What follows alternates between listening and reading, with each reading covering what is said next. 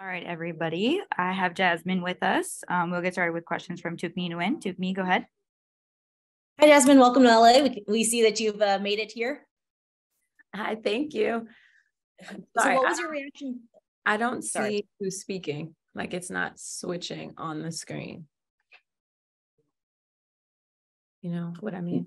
I have you stop the recording. Oh, okay, that's fine. So I just can't see you. I hear you. Oh, okay. Well, we can see you at least. That's the most important thing. So what was your reaction to hearing that you would be heading to LA?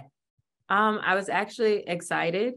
I feel like this is a great opportunity. I obviously played 7 of my last seasons under Coach Kurt Miller and with Chris Koklanis. So there's some history there, a good relationship there, had a lot of success there. And just the opportunity to be in LA and play with the organization that has so much history, that means so much to women's basketball and, you know, has 3 championships. Like it's an honor to be able to play here. So I was super excited.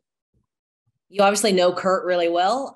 Like, what do you think he can bring and his staff can bring to this franchise as it kind of is apparently the word rebuild isn't very popular, but just it's really looking to kind of get back to some of its glory days. Haven't been to the playoffs in 2 straight years. Yeah, I mean, because we're building. I heard you say like rebuild isn't too popular. We are building, we're putting pieces together, talented pieces together, all stars, like, you know, there's Olympians, there's, you know, we have a talented team with expectation. So I feel like it isn't necessarily rebuild. It is building something, building a culture, building, you know, a winning attitude and mindset with great people and good character. So that's what we're putting together here. Kurt has done that before. When I started with him in Connecticut, it was a similar situation. And then, you know, playing under him, we had a lot of success, but that's winning, that's, you know, finals experiences, that's being in the playoffs consistently, that being the expectation is that we make the playoffs. And, you know, just also individual success. Like I was an all-star, I was 3-time defensive, like I achieved a lot of my individual goals under him, and so did a lot of other players. So I feel like he's proven that he knows how to do that. And I'm excited to be able to do that again with him.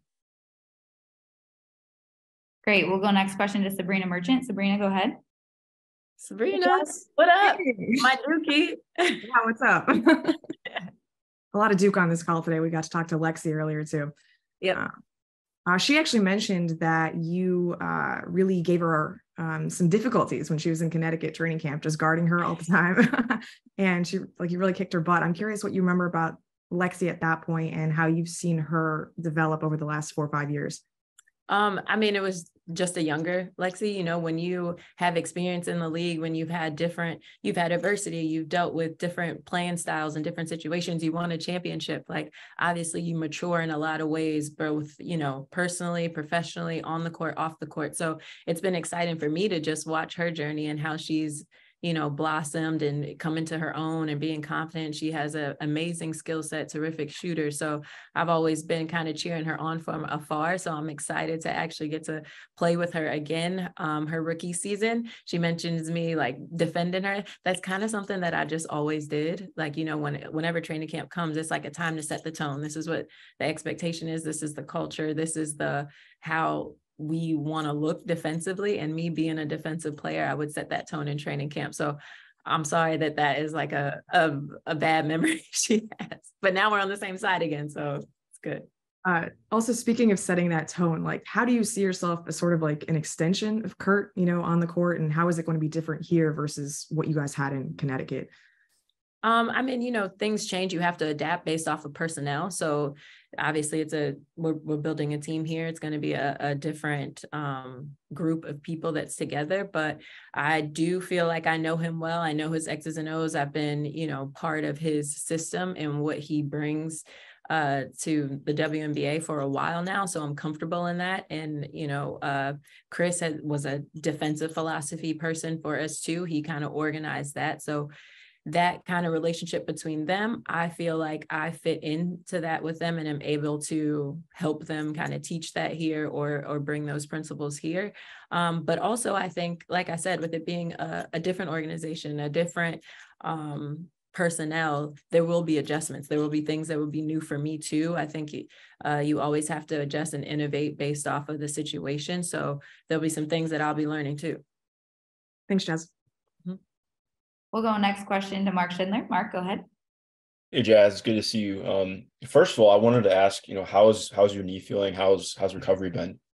My knee is feeling good. Recovery has been great. It's not always linear. So there's some tough days and then there's some great days.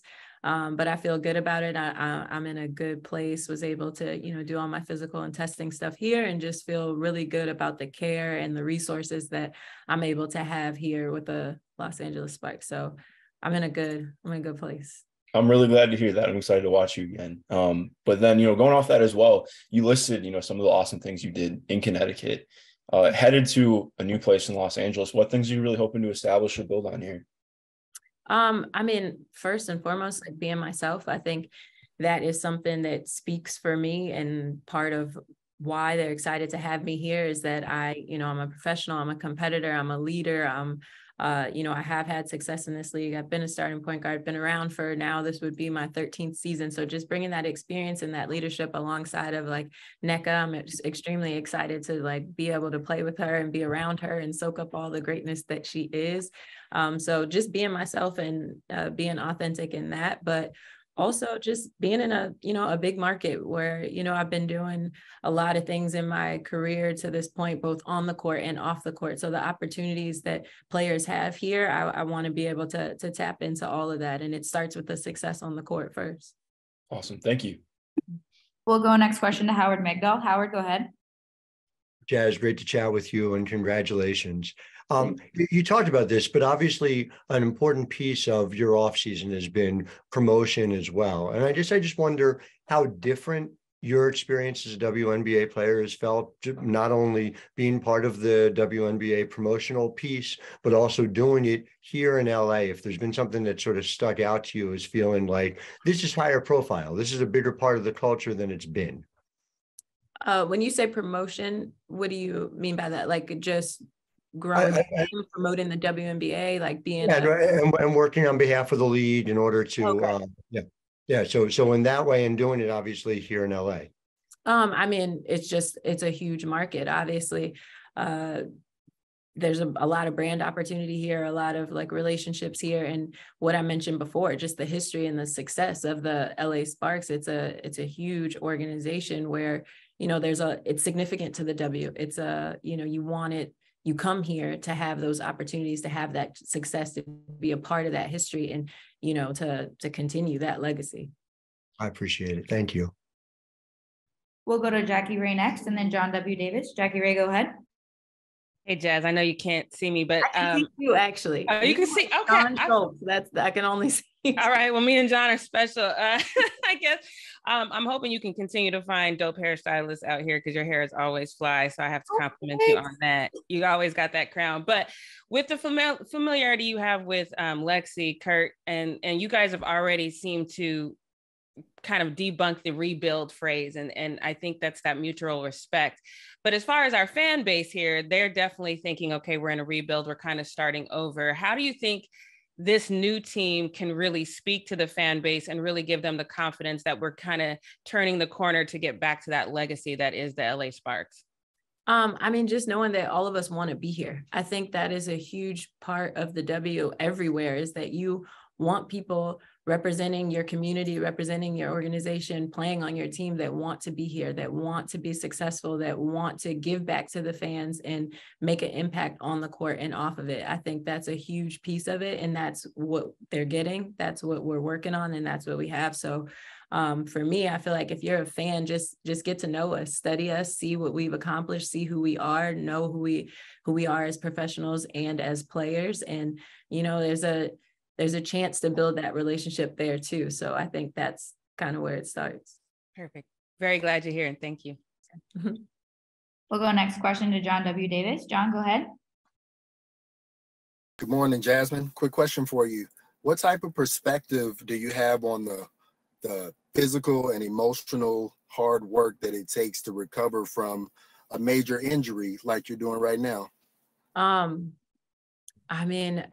I think it's mental more than everything. I feel like from the initial moment that you have that injury, just trying to process all that is, like, it's a lot. And, you know, even when recovery feels like it's getting easier, then it's time to move on to that next phase where it just gets back harder again. It's a bunch of like build you up and then break you down, build you up and break you down until you ultimately get to where you want to be. So I think it is, for me, definitely one of the hardest situations I've ever been through, but the amount of growth that I've had as a person, just tapping into resources to help me with this process. And that's physically, mentally, and emotionally, as well as just, I don't know, growing off the court. I feel like it also puts things into perspective as a professional athlete, that any day you could not be able to do this anymore. So what else do you have to lean on? What other thing, you know, I've always been someone that's active in the community, but just tapping into some other things that I could possibly do after basketball. I've never had the opportunity to do that playing year round until now.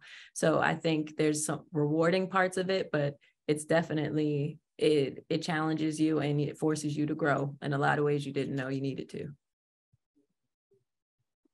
Great. In the essence of time, we have time for one more question. So we'll wrap up with Tarika Foster. Tarika, go ahead.